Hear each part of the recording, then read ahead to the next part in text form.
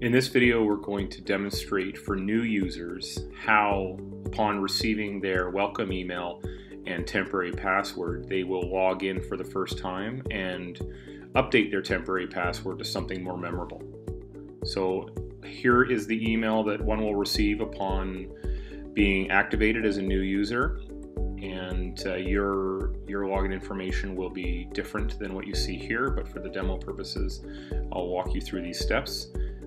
I simply copy this password.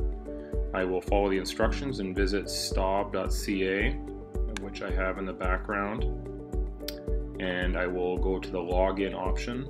It's tucked in neatly underneath the My Account tab. Enter the password and user information that I was provided. I will paste this in from the email.